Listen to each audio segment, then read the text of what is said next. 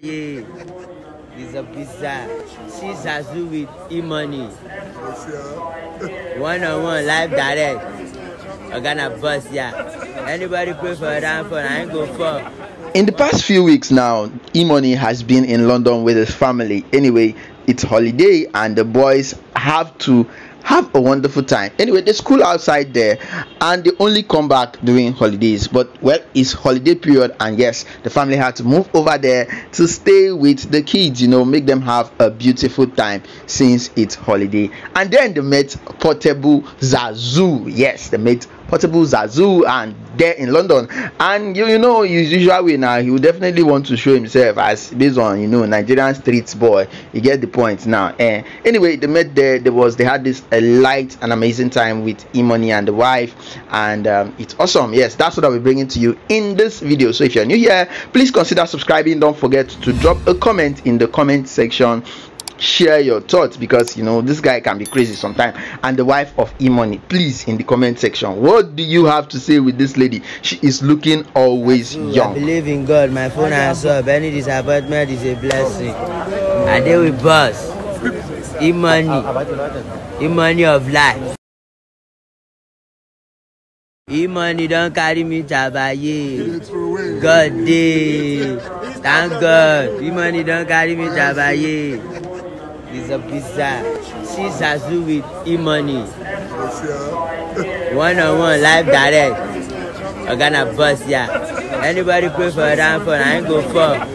More cash out. God bless you, boss. It's a pizza. I'm going to do it. Doesn't man book cardio. Come up, party call. Come up, book cardio. So ball, call. No guy money near. Sorry, I want to go meet Tabaye or guide me on security, federal government liability, Sasu, Omojoba, Kalaman, to battle for money or guide. Too much money. Sally, boss, God bless you. Kala, Mama, Emoney don't carry me Tabaye. God day.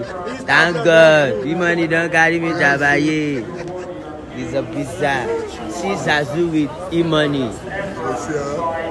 One-on-one, live direct. I'm gonna bust ya. Anybody pray for a damn phone? I ain't go for. More cash out. God bless you, boss. It's a pizza. I'm going to do it. Doesn't man book cardio. Come up, party call. Come up, book cardio. So ball, call. No guy money near. Sorry, I want to go meet Tabaye or guide me on security. Federal government liability, Sasu, Omojoba, Kalaman, to battle for money or guide. Too much money. Sally, boss, God bless you. Kala, Mama, ìgbà tí mo lọ Kenya ẹ mú mi ó tún dé ní iná tí mo lọ London ẹ tún mú mi àwọn ọmọ yín náà ọmọ adé London ọmọ adé Mecca Cairo ìlú àwọn oṣù ọmọ abisa fáwọn ọmọ yín náà Kala wọn rìn